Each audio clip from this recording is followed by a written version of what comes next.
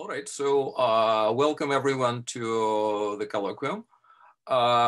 It's a great pleasure to introduce Larry Guth from MIT. He got his PhD with Tom Rovka in 2005, was a postdoc at Stanford and Toronto, and worked at Courant and then came to MIT. He has done a lot of great work on Gromov systolic inequality, on Erdos distinct distances. He worked on Kakeya conjectures, Kakeya conjecture. He won Sloan Fellowship, was a speaker at the ICM in India, and he received a Simons Award, a Clay Award, let's see,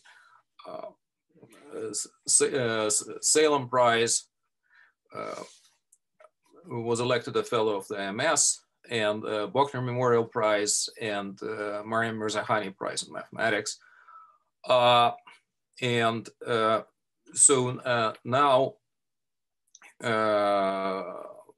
today Larry will speak about local smoothing for the wave equation.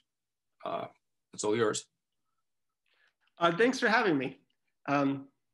You know, in some ways, of course, it's much nicer to really be there. It's a little weird to do this, but I hope we feel that we're connected.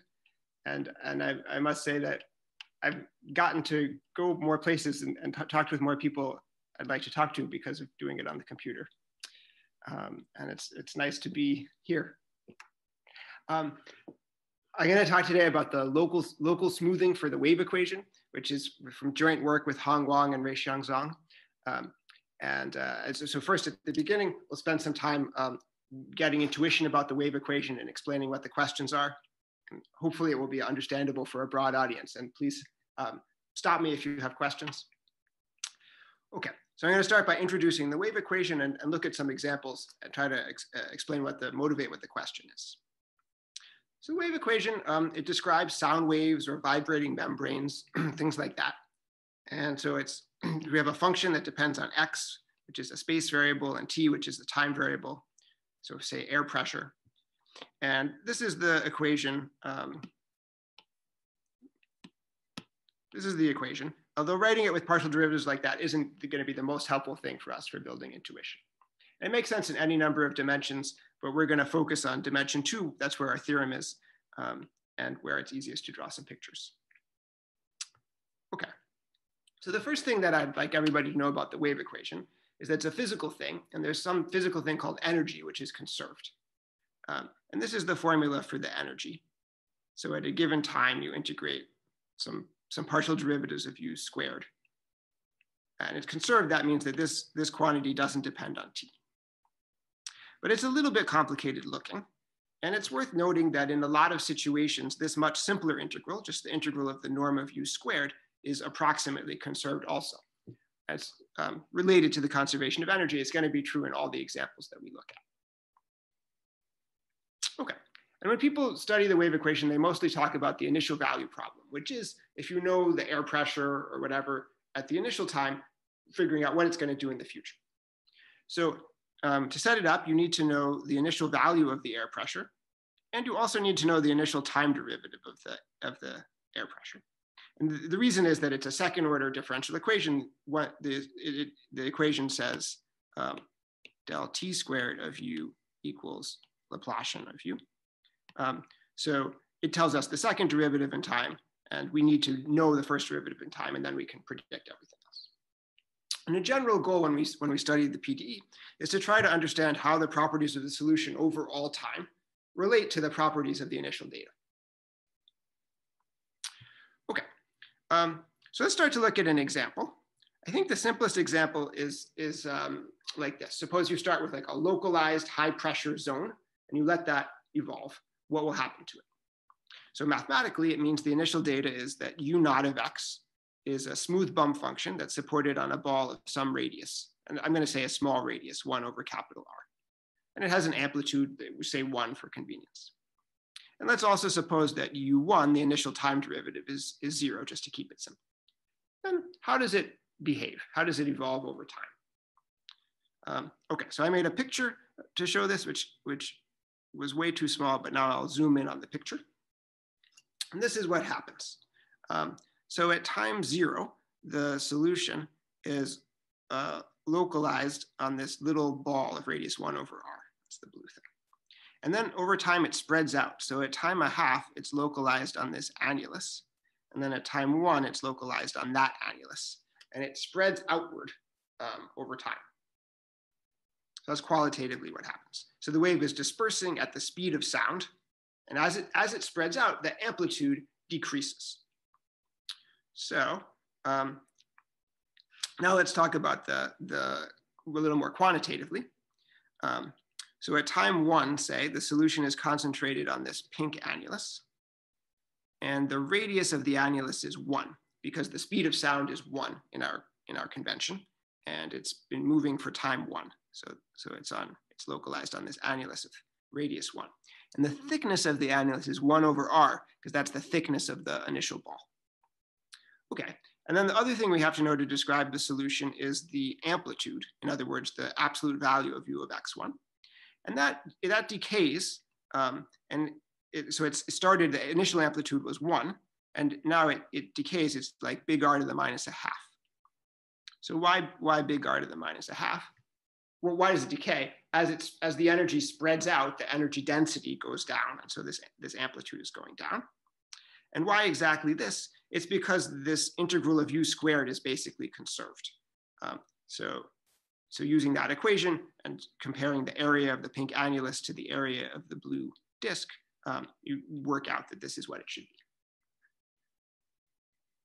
Okay, so that's the most fundamental solution of the wave equation. It's actually closely related to what's called the fundamental solution of the wave equation. But here's a cool thing about the wave equation. The wave equation has time symmetry. So if you made a video of some waves that were following the wave equation, and you ran that video backwards, they would still appear to be solving the wave equation. And actually, you couldn't tell which way the video is supposed to go, because they're both physically correct. So that means that instead of starting focused on a little ball and spreading out into an annulus, if we reverse time, we could have a solution that starts evenly spread over this pink annulus, and it moves inward to the orange annulus, and then at time 1, it focuses on a small region, this small blue ball. And initially, its amplitude is not very large, but all that energy concentrates on this blue ball and makes a very large amplitude. So that's a really important example for the wave equation. It's sort of like a shock wave. It's been challenging to produce this physically, but engineers maybe can with care. So you make a shock wave that's traveling inward, and the shock wave all arrives at the same time at a point at the origin, and it generates a tremendous pressure at that one point, or in a tiny neighborhood. So that's what this solution is doing. Okay, so that is called the focusing solution. And we can continue that solution. So it starts off with the shock wave that travels inward and focuses very intensely on this small ball. And then if we keep going in time, actually we have exactly the same initial data. We have the initial data we started with, this focused high pressure zone, and it spreads back out. So in the picture, at time 0, the solution is on this pink annulus and it's moving inward. Time 1/2, it reaches this orange annulus. At time 1, it focuses on this little blue ball, and then it keeps going. So at time 3/2, it gets back here, so it spreads back out onto the orange annulus, and at time 2, it spreads back out onto the pink annulus. That's what the focusing solution does. And the notable thing is it only focuses for a moment, and then it spreads out again. Okay, now this focusing thing is an important phenomenon for the wave equation. So in the world of partial differential equations, or let's say time evolution equations, 2 important ones are the heat equation and the wave equation. And solutions of the heat equation, they just always spread out over time. But solutions of the wave equation can focus, and it's an important difference between them. And the local smoothing conjecture is about how strongly can a solution to the wave equation focus. And there's a vague conjecture that we're going to make more precise, but the vague conjecture is that this example that we just saw, that I called the focusing example, that's the most extreme focusing which is possible. Okay. So We're going to spend. Larry, and so a silly question. If you change the geometry, if you do it on a sphere, right, then there is a big focusing of all meridians which start at North Pole focus at the South Pole. So geometrically, that's different from flat and negative. If you is the geometry important somehow in the locals moving conjecture or not? That's a great question. Yeah. So the wave equation and the local smoothing conjecture, they all make sense on Riemannian manifolds. Take that. Let's all take that question as foreshadowing, and a little later in the talk we'll come back to it, and it'll be a nice moment. Thanks. Okay. Okay, so now let's try to make the conjecture precise. So now I have to talk about, let's do, Can I make a comment? Yeah. I mean, all that you were looking at was distance spheres, and you were looking at, distance spheres collapsing to a point at the center, and that just exists on any Riemannian manifold. The fact that you can get additional types of focusing at other points doesn't seem to be important. It's just trying to figure out if the way that distance spheres collapse at a point, if that's the maximum type of focusing that can occur. See what I'm saying?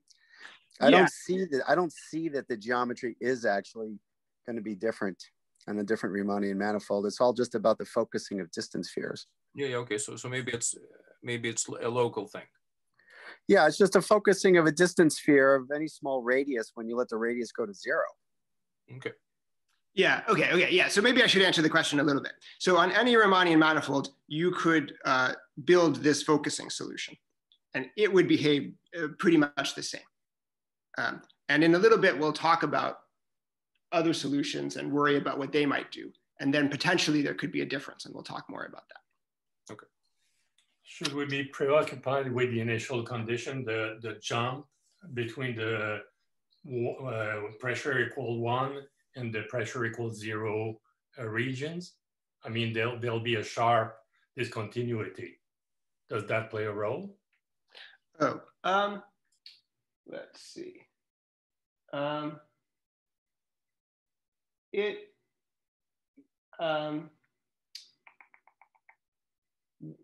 We could ask about that. So there are different kind of norms that we could talk about, but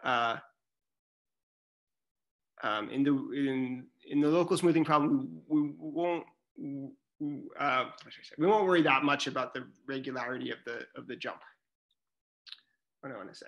I think that leads into this. So when we try to make it quantitative, we have to worry about, are we just measuring how big things are, or are we measuring how regular they are?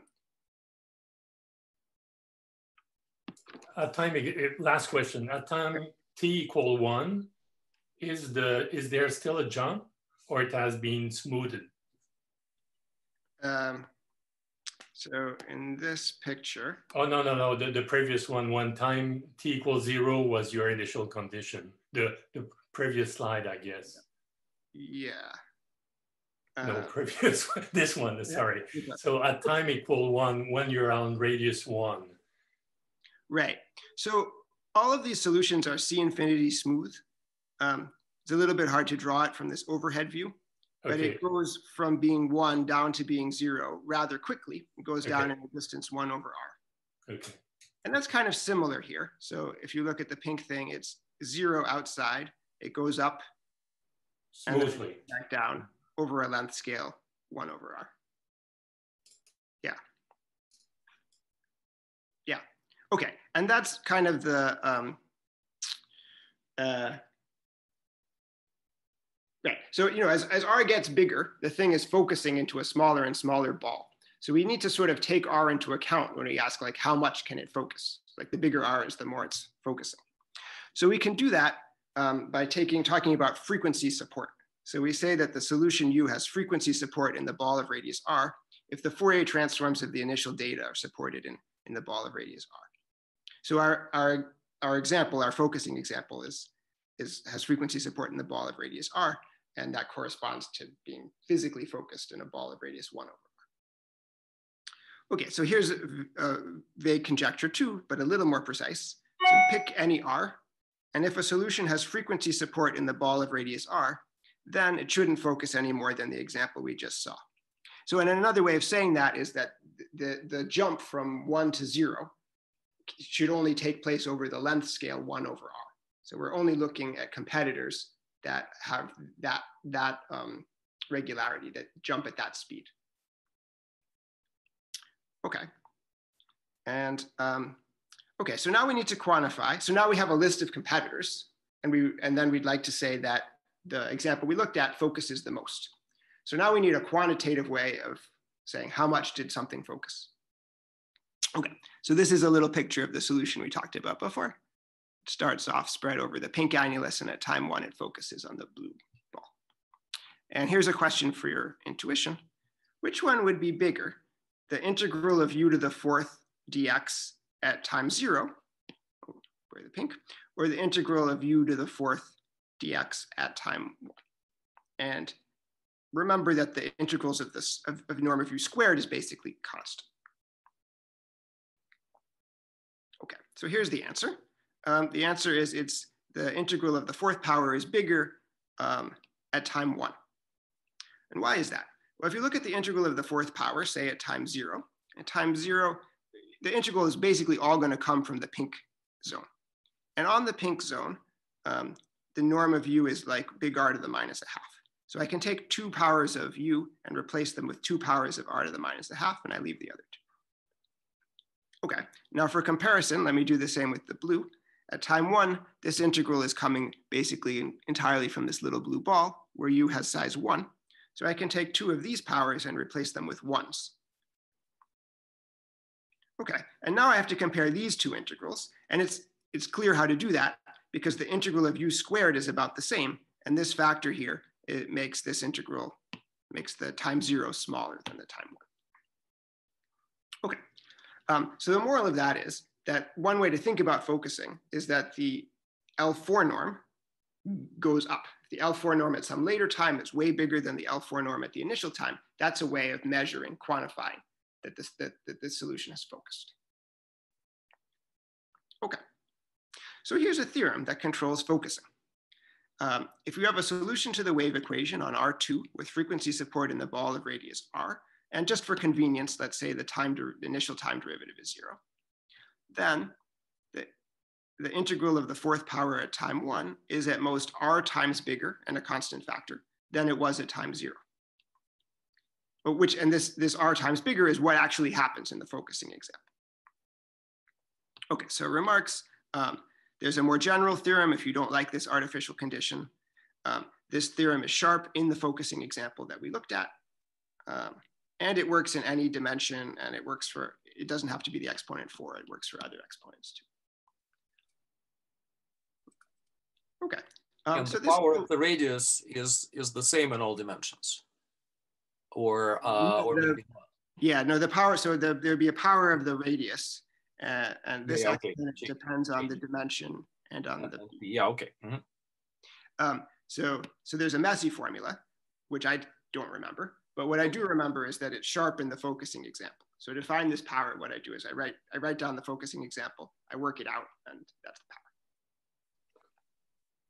Okay, so that's a nice theorem, and it says in a sense that the focusing example is the focus is the most. But there's more to the story.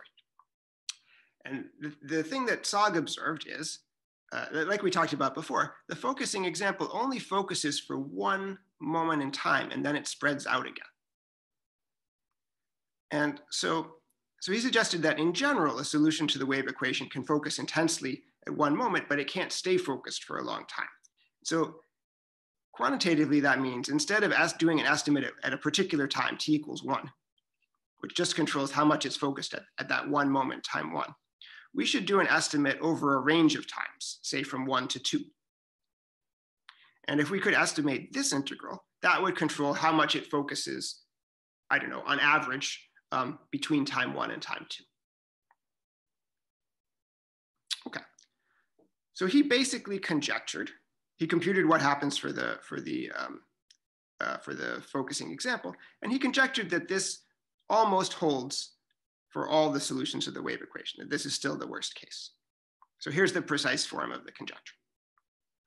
So for any epsilon, there's a constant, so that if you take any solution of the wave equation with frequency support in the ball of radius r, and this time derivative 0 for convenience or something more complicated, then when you look at the integral of the norm of u to the p on a range of times from 1 to 2, it's only a little bit bigger than the integral at the initial time.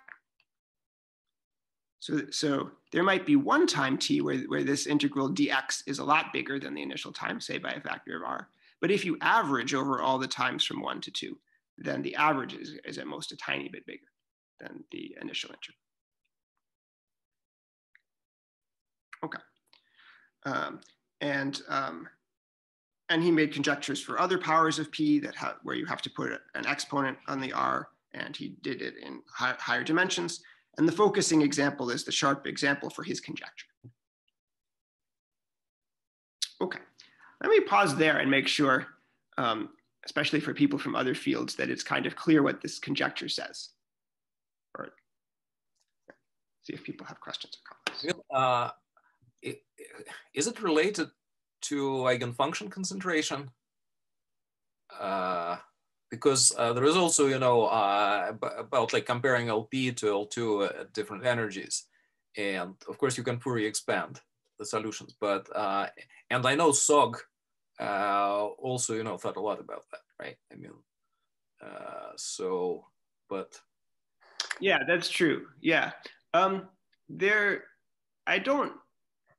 They have a common flavor, but I don't know that, I wouldn't say they're directly related. Like they don't imply things about each other. I mean, you can see from the inequality that for an eigenfunction, it's not even, there's the same on both sides. That's just, e to the it eigenvalue u, and it just cancels out, right? Yes. So no, they're not related. I mean, the eigenfunction concentration problem has completely different types of extremals. For one thing, they're invariant under geodesic flows. So you can't concentrate under more than just one geodesic, right? They have a different geometry to them. Yeah, that was well said. That was well said. Okay. Okay, so the theorem I'm going to present to you is that the local smoothing conjecture is true in 2 dimensions when d is 2. And it's still wide open when d is at least 3. Sorry, could I ask what does local refer to? I thought you would have called this the averaged smoothing conjecture or something. What's local? Yeah, that's a good question. I think that would have been a equally good or better name for it. Here was Sogge's innovation. People looked before at R2 cross a single time, and people looked before at R2 cross R all times. And if you think about either one of those things, you can't quite get at the phenomenon that he gets at here. And his innovation was he took a time interval, 1 to 2. And so it's like a local chunk of all time. That's what local refers to. Okay, thank you. And you cannot think of it as some kind of uncertainty principle, no?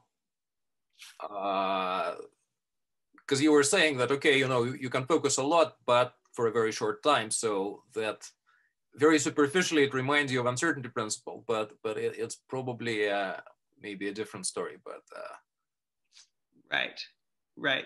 No, I hear that. So it's hard to know. I mean, the Schrodinger equation is like exactly connected to quantum mechanics. And then there are estimates a little bit in this spirit for the Schrodinger equation that I consider to be cousins of the Heisenberg uncertainty principle. Maybe.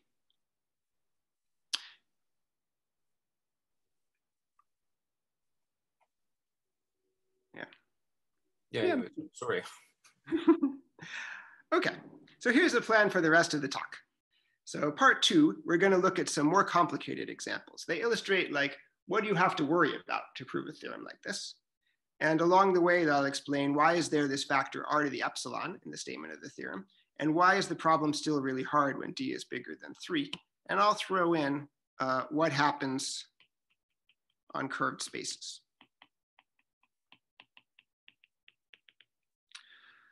And then in part 3, we'll talk about an idea from the proof, hopefully, if we have time. Okay, so a very important example for solutions to the wave equation is called a wave packet. It's a particular solution of the wave equation that stays localized in space for a while. And they're important in the theory because we like to decompose solutions into wave packets and use them as building blocks. So here's what one wave packet looks like. They come in all frequencies. This is a frequency R wave packet. So at time 0 in physical space, if you look over here, it's localized onto a small rectangle, this blue rectangle here at time 0. So that's just where, this is just a picture of its support. What does the function look like? It mostly depends upon x1. So I drew it as a function of x1 as you go across at this height here. And what happens is it's 0 for a while when you're outside of the support. Then there's a negative bump, then there's a positive bump, and then it goes back to being 0. So that's what it looks like as you traverse the rectangle that way. And it basically doesn't depend on x2, except it slowly dies off as you go across the edge of the rectangle. It's not literally supported on this rectangle, but it decays rapidly away from it. So that's what the initial data looks like. And the special thing about this initial data is the way it evolves over time, which is basically that the solution just translates in that direction.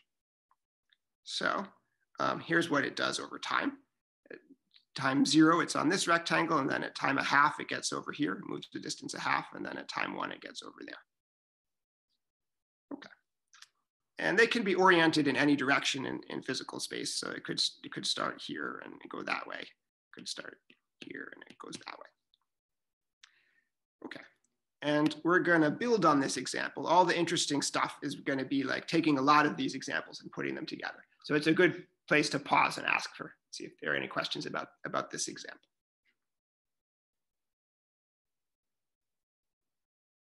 Is the initial speed fixed or at 0? The derivative. Okay, good question. It's fixed. Yeah, I didn't draw for you. I should have drawn, logically speaking, del t of w at x1, 0, 0. And it's fixed. It looks kind of similar to this. It's not 0. Okay. And it has to be done correctly to make it work, to travel that way. Okay. This is the thing that decides if it's moved toward the right or left. That's right. And yeah, that's right. And that in particular decides if it moves right or left. That's right. Yeah, good question. Good. Okay. Okay. So that's one wave packet. And they're important because if you take any solution to the wave equation with frequency around R, then you can decompose it as a sum of a bunch of wave packets. So each Wj looks like the function from the last page. And also a nice feature is that the different Wj's in this sum are orthogonal to each other. So that's often a helpful way of understanding a complicated solution. Okay, so to illustrate that, I want to look at the focusing example again and think about how it's made up out of wave packets. So remember that at time 0, the solution is evenly spread over a thin annulus. And that thin annulus you can think of as being made up of little rectangles. And there is one wave packet for each of these little rectangles, and they're traveling inwards. They travel this way. Okay, and the circle has radius 1. So what happens at time 1? This wave packet travels down to here, and it's there. This wave packet travels inward to here, and it's there, and so on. And they all cross each other at the origin. So all these wave packets pile up at the origin, which helps to produce this very high pressure isolated spot at the origin. Also, when they pile up, actually you have to pay attention. Remember, each wave packet has positive and negative parts. So when they're all on top of each other here, you have to think carefully about how they add up. And the focusing example is also rigged, so at this red dot, they're all positive. And that also contributes to having a very strong focusing at this little tiny red dot scale. Okay, so that just illustrates how you can take any solution to the wave equation and think about it by breaking it up into these building blocks, wave packets, and then estimate it by thinking about how those wave packets are interacting with each other. And we want to do that for other solutions. So now I'm going to show you a really tricky solution that Tom Wolfe came up with, and that gave people the feeling that this is a tricky problem. Okay, so his example is built out of tubes. So a tube of wave packets is I just take a bunch of wave packets parallel to each other to make a longer rectangle like this. So this is the initial wave, what it looks like at t equals 0. And over time, the whole thing just shifts this way. So at time 1, it gets here. And between time 1 and time 2, it slides across this purple rectangle. And so its rightmost end finishes over there. Okay, so by itself, not that strange. And then the next step is he took a lot of these tubes and he combined them in a cool way. So the tubes are arranged according to a wonderful pattern that Besekovich found around 1920 in his work on the Kakeya problem. So the initial blue tubes are disjoint from each other. But after you slide them all over to become the purple tubes overlap quite a bit. And quantitatively, the purple area is about 1 over log r times the blue area. The r in the picture, you might or might not remember that the thickness of this rectangle is 1 over r to the half. So this r is basically measuring the eccentricity of these rectangles in this picture. Okay, now why is that interesting for the wave equation? Well, initially, all of the energy is kind of spread among these blue rectangles. And then later, all of the energy is in these purple rectangles. And since the purple area is smaller than the blue area, the energy has more concentrated. So those LP norms are going to go up. Now it's only a little bit more concentrated. It's only by a factor of log r, right? Whereas the focusing example, it concentrated by a factor of r or something like that. So much more dramatic focusing. This is only a little focusing. But the thing that's better about it is that that focusing persists all the way from time 1 to time 2. Because all the way from time 1 to time 2, remember that at time 1, this blue wave packet has moved there. And then at time 2, it's moved there. So the energy stays in this purple region for the whole time interval from 1 to 2. And so there's a little bit of focusing that persists for that whole time. Okay, so quantitatively, in terms of these integrals of u to the 4th, this integral is like log r times bigger than the initial integral for every t from 1 to 2. And so also when we take the average.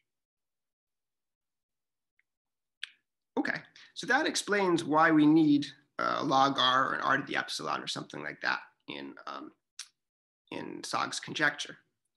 And it also related to why it's an open problem in higher dimensions. So in general, in any dimension, you could try to make an example like this.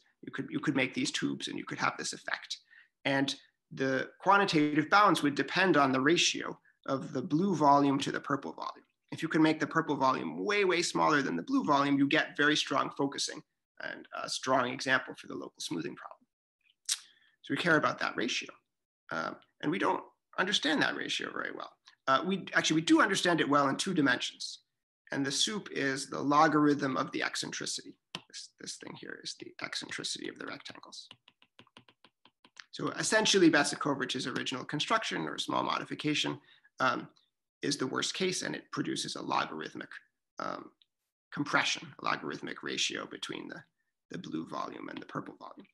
But in higher dimensions, we really don't know how this thing behaves. We don't know whether it should be still logarithmic or whether it should be a polynomial of delta. And this problem is closely related to the Kakeya conjecture. Cool. So that's a well-known open problem in my field that people consider to be very hard. And the local smoothing problem in higher dimensions conjecture, if it's true, it would imply the Kakeya conjecture. And so that's a huge roadblock.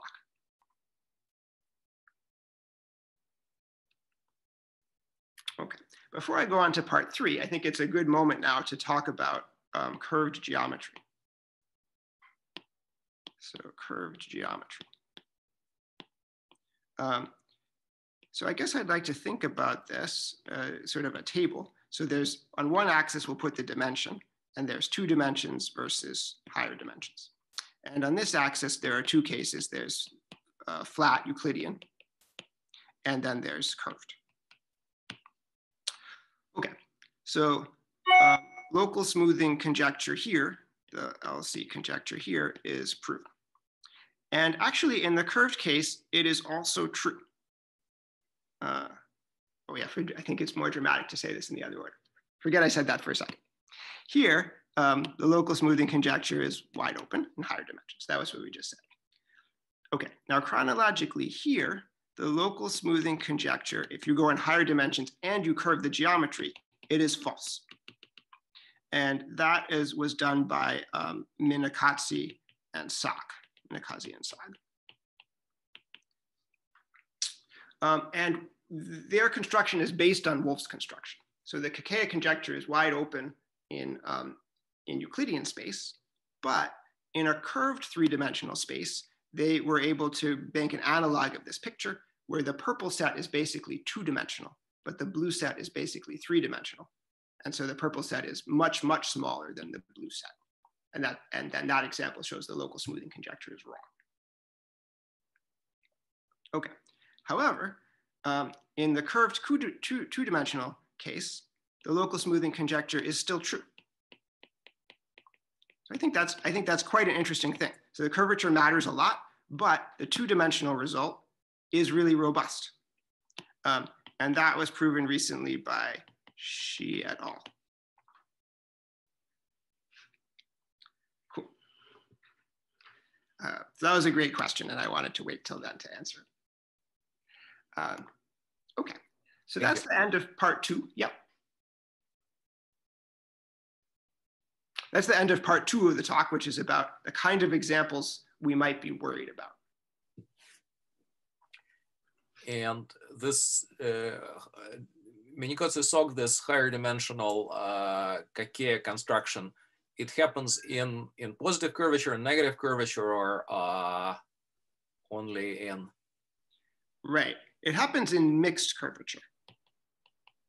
So I mean, a very complicated Riemannian metric certainly could have some positive curvature somewhere and some negative curvature somewhere else.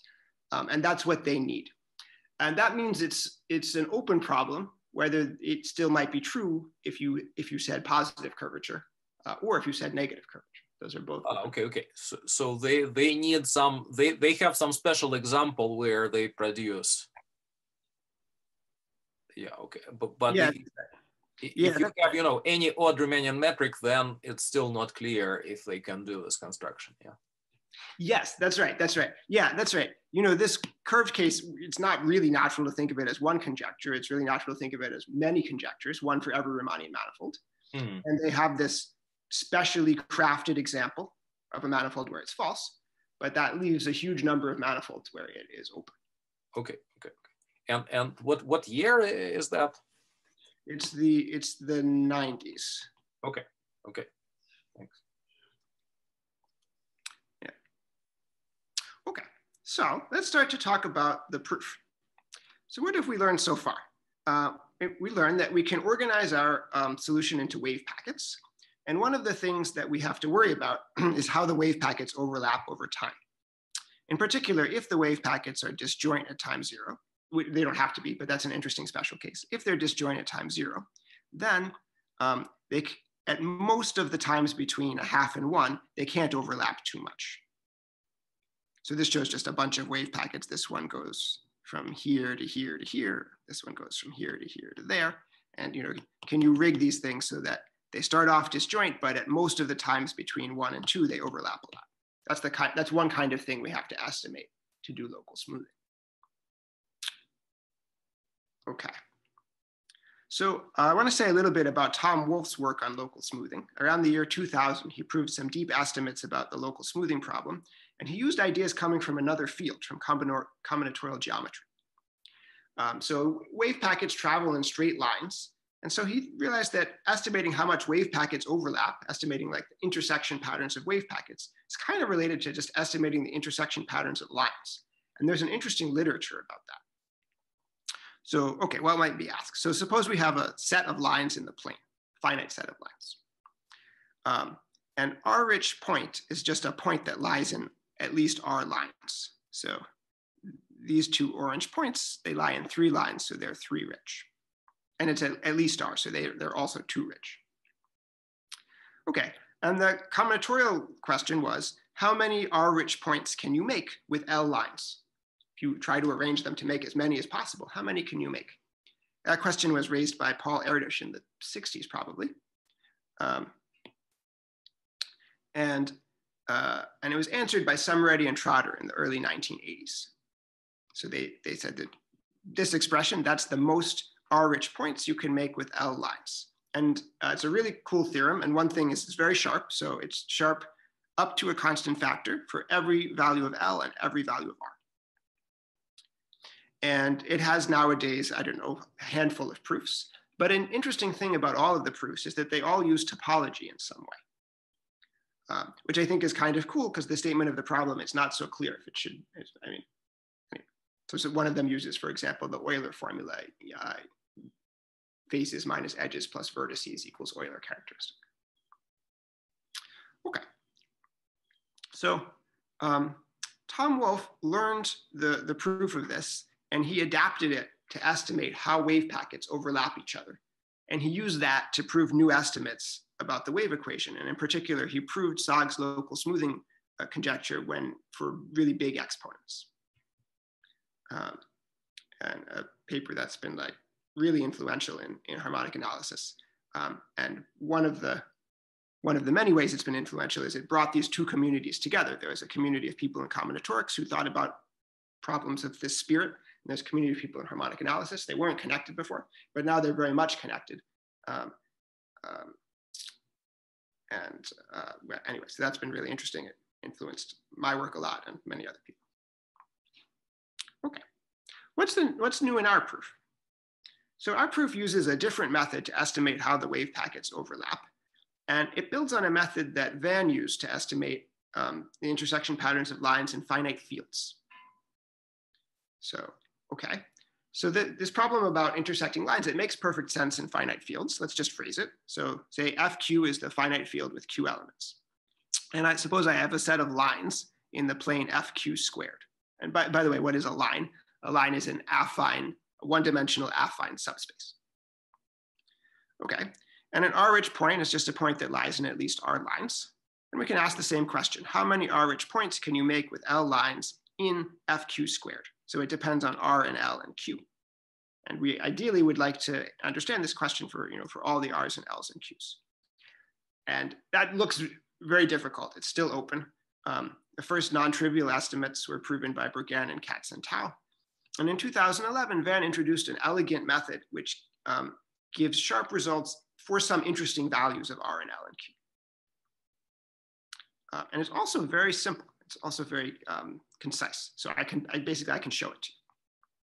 So here's how it works. So L is my set of lines. Let's call them L1, L2, and so on. And actually, let's say that L1 is the characteristic function of the first line of L. So if I add up L sub I of X, that just tells me how many lines X is in. So a point is R-rich if this sum is bigger than R. So basically, we want to understand this function, sum of Li of X. Okay. So here was Van's idea for understanding this function. He took each L sub I and he broke it up into two pieces. He wrote it as 1 over Q, which is its average value, plus the rest of it, L sub I minus 1 over Q, which has mean 0 because we subtracted off the average value. And another way to think about this decomposition as a Fourier analyst, that the 1 over Q is the 0 frequency part of L sub I, and the rest is the non-zero frequencies. And here was his key observation. These functions here, the non-zero frequencies, are orthogonal to each other. So L1 not equal to 0 and L2 not equal to 0, those are orthogonal to each other. And you can check it by direct computation. It's not difficult. Okay, so what does that mean? So now let's try to add them up. So I want to add up all the L sub I. I can add up all of the constant parts, and I can add up all of the high frequency parts. Right? So L sub I has a constant part and this high frequency part that's orthogonal. Okay, adding up all the constant parts is easy. Each of one is 1 over Q, so I get the number of lines over Q. And by the way, that's the average value of this sum. So this just gives me the average value. And then this is some oscillation around the average value. How can we bound that? Well, these functions are orthogonal, so we can use orthogonality to bound the L2 norm of their sum. And this, the L2 norm in finite fields means this. Okay, so our function that we want to study here, it has a constant part and then some oscillation with a controlled L2 norm. And that's how Van bounded this function. So visually, if I want to make a portrait of the sum of the L sub i's, so imagine this grid is fq squared, say q is 5. And the red dots are places where the constant part dominates the sum. And the blue dots are places where the variation, the perturbation dominates the sum. Okay. And we can estimate how many blue dots there are because we know the L2 norm of this thing. In interesting cases, there actually are very few blue dots at almost all of the points that this thing is close to its average. And so we can use that to prove interesting estimates for the sum of Li or for the number of R-rich points. So that was Van's method. See how I'm doing on time. We could stop there, or we could do 5 minutes and talk about how we try to adapt that to waves. Of course, 5 minutes. Okay. Okay. So, so we were studying wave packets. So remember, we have a solution to the wave equation called U, which is sum of wave packets. And the actual WJs have positive and negative parts. But if you want to think about how those rectangles are overlapping with each other, it makes sense to look at norm of WJ squared, which is just a positive thing on those little rectangles. So, and if we study the sum on J of the norm of WJ squared, that's kind of telling us how the wave packets geometrically are overlapping. And it's also kind of analogous to Van's sum on I of Li. Okay, so we want to understand this thing and prove bounds about it. Okay, so we're going to follow his same idea. We're going to break it into a low frequency part and a high frequency part for each one. And just like in Van's argument, the high frequency parts are roughly orthogonal. So we can use that to help us in the same way. Okay, but what's more complicated is that the low frequency part is not just constant, because it's not the like incredibly low frequency part, it's just relatively low. So the low frequency part is smeared over a neighborhood of the original wave packet. So suppose the original WJ squared at t equals 0 is on that rectangle, and then it's moving this way, and at t equals 1, it gets to this rectangle. What would the low frequency part look like? At time 0, it would be smeared out over this fatter rectangle, and then the fatter rectangle would move. It still just moves by translation, and at time 1, it gets there. And so we call this red region a wave envelope. It's like fatter thing that contains the original wave packet. That's what the low frequency part looks like. Okay, now there's a difference between finite fields and the real numbers. In finite fields, it makes sense to split something as a 0 frequency versus all of the non-zero frequencies. All of the non-zero frequencies are kind of on a similar footing. There's no notion in finite fields that some numbers are bigger than others. They're just 0 or they're not. But over R, it's more natural to break things into many different frequency scales. So there's not really just high frequency and low frequency. There are like a lot of different scales. So this is the highest frequency, and this is like a medium frequency, and that's a low frequency. And there are many, say log R, different frequencies in between. Okay. So we wanted to use that to understand where this sum of WJ squared is large. And because WJ itself, we're looking at it at different frequencies at different scales, that produces, So we organize the set where this is large into different kinds of geometric pieces that come from the wave envelopes at different scales. So one thing that might happen is we might have like isolated little balls where this sum is large, like what happens for the focusing example. So there's some number of those. And those are associated to the highest frequency part of Wj. So these are related to the sum of Wj squared, the high frequency part. And remember that these guys are orthogonal, and that gives us a bound.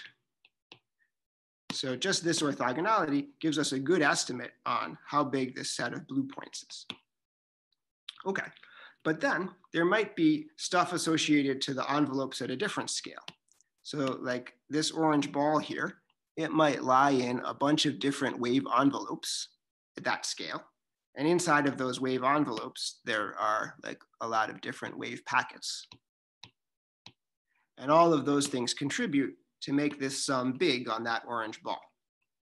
And using related things, but thinking about the frequency scale, we get some estimate for how many of the orange balls there are and how big they are.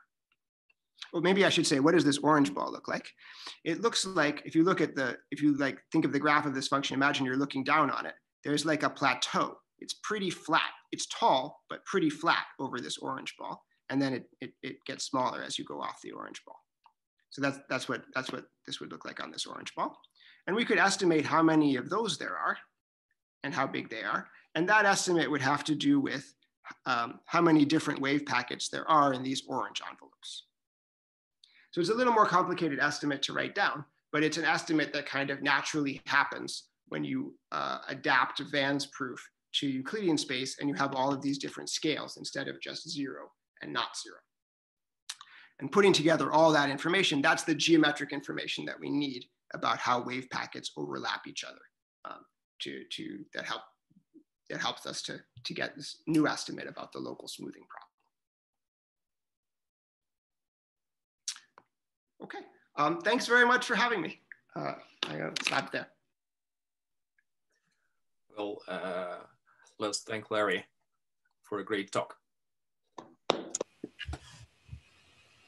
Are there any questions? Yeah, I have a question. Hello, can you hear me? Yep. It's about the reference to the Sogge and Minicozzi paper. Yeah. So in that paper, they were studying this thing called the Nikodym maximal function. And they found a counterexample to a certain LP estimate on the Nikodym maximal function. But they didn't say in that paper there's any relation to local smoothing conjecture. I wasn't quite sure what you were quoting it as a counterexample to. Oh, okay, I should read it. I think once you have the counterexample to the Nikodym maximal function, then you like input Wolff's construction with tubes of waves into it, and you would get a counterexample to local smoothing. I don't know. I mean, because that paper was published like, what is it now, 15, 20 years ago. To be honest, as soon as you said it, I started looking it up on MathSciNet, and I saw all the papers which have cited it, one of yours included, but I didn't see anybody who cited it for that purpose. In fact, Sogge himself wrote some follow-up papers, and he doesn't even mention local smoothing or cite any papers on them. So I'm not sure about that. Okay, I admit that sounds a little suspicious. I should look into it. Yeah, I think it's open in higher dimensions. I don't think there's a counterexample. Okay, that's all. Thank you. Larry, yeah. Suppose we do it on a 2 torus, which is, I don't know, square torus or something, and we arrange the wave packets to be sort of to move in rational directions so that they at some point come back. So can we make it overlap not just, from 1 to 2, but from 3 to 4 and whatever? So for several intervals of times, lying in some arithmetic progression or something. I don't know. Yeah. So once we introduce thinking about it on a curved space, then we could look at time from 1 to 2, or we could look at some other time interval. Maybe I'll call it capital T to 2 capital T. On Euclidean space, it doesn't really matter because by rescaling everything, you can get from a result about this to a result about that. So this was sort of, but on this manifold, it has scales built in. So this would be a whole different problem. So if you take like a unit square torus and you look at this time interval, the waves don't really have time to go around. Maybe they can go around once, but it doesn't matter very much. But if you look at a long time interval, they can go around many times and then they can keep interacting with each other and it's scary. And I don't know what would happen, but maybe it's a good moment to mention that there's, it reminds me a little bit of the Strickard's estimate for the Schrodinger equation on a torus, which was one of the big successes of decoupling theory, which is in the background of this talk, this exciting results by Bourgain and Demeter building on Wolff's paper that we talked about. One of the things they did is they could prove sharp Strickard's estimates on tori that take into account, well, that give a sharp estimate for the scary effect that you're talking about, that you have waves going around the torus this way and waves going around the torus that way, and they have many opportunities to pass each other and interact. And how could we possibly control that? Okay. Yeah.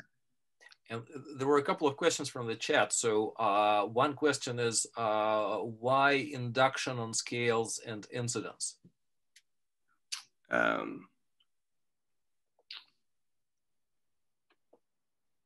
Right.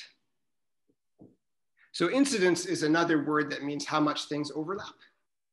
And induction on scales, I didn't talk about, but it's actually an extremely important part of all of the arguments in this field, going back to Wolff's argument.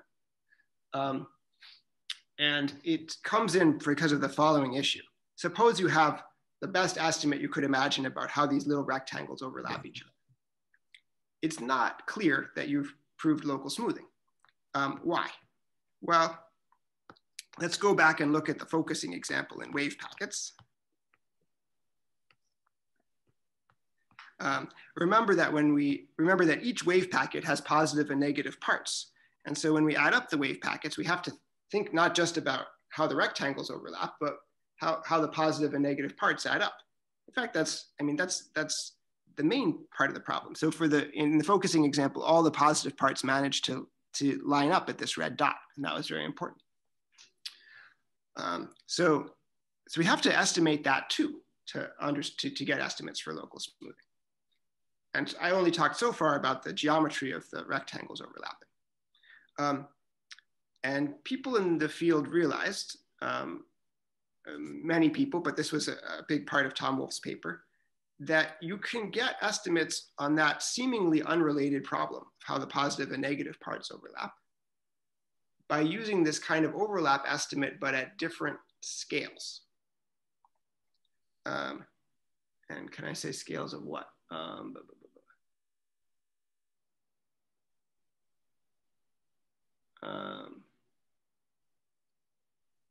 Okay. Yeah, so where should I put it? Okay, so here's our space-time, and we have a time scale of about 1. And on that time scale, we have these wave packets. And by the way, they only kind of stay coherent for time 1. If you keep going, these will decohere and spread out, and you'll see a diffusion effect, one of the fundamental things that waves do. So their geometry was sort of organized so that they would survive for time 1. And they're kind of big, they're kind of clunky compared to the whole solution. And we are interested in structures at a finer scale like that. But if you look at an object at a finer scale, it can't stay coherent for that long, it would spread out. But if you look at a smaller ball in space-time, and inside of that smaller ball, you can make finer wave packets that are closer to the final solution. So Wolff uses wave packets at all the scales. And by doing that, and then he can use the overlap estimate, not just for the original wave packet,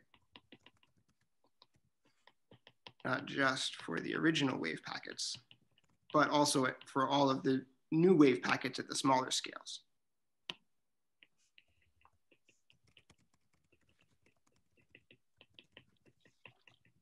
And that was, it's hard to find time in a 50-minute talk to say all of the important, but so this is the other important thing that he introduced, that you can use this geometric estimate, not just at this scale, but at all those scales.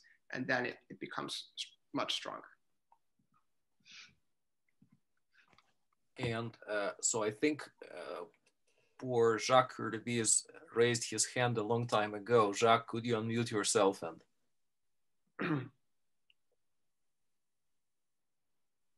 Jacques?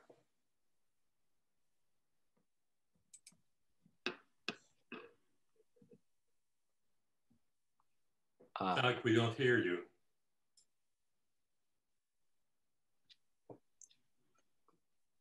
Well, maybe, I don't know. There's another question in the chat, Dina.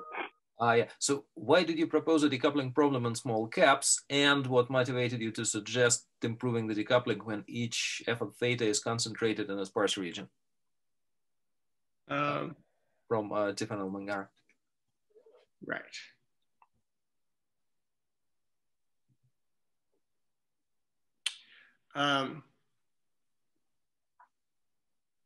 So decoupling is a problem that Wolf proposed. It was his way of framing his proof of the local smoothing problem. It was designed to frame it so that you could bring all the scales into play. And basically what it says is you organize all of the solution into, so this theta represents a direction, and u theta is all the wave packets going in that direction. So if you just have wave packets moving in one direction, they just all move in parallel. Nothing scary happens over time. So one of these things by itself is not hard to understand. And all the action is in how they interact. And decoupling is an estimate like LP norm of u in space and time versus the LP norms of each of the u thetas. The decoupling is an estimate that relates those things, and it implies local smoothing for some of the p's. So that's what decoupling is, and a little bit about why Wolf proposed it. And the sharp decoupling for this problem was proven by Bergan and Demeter, but it turns out it doesn't give the sharp local smoothing. And so we looked at the cases that it doesn't cover, and the cases that it doesn't cover are sparse, meaning that each u theta is on a rather sparse set of wave packets, as opposed to each u theta kind of evenly filling the whole space-time. Okay. Well, if there are no further questions, let's thank Larry once again for a great talk.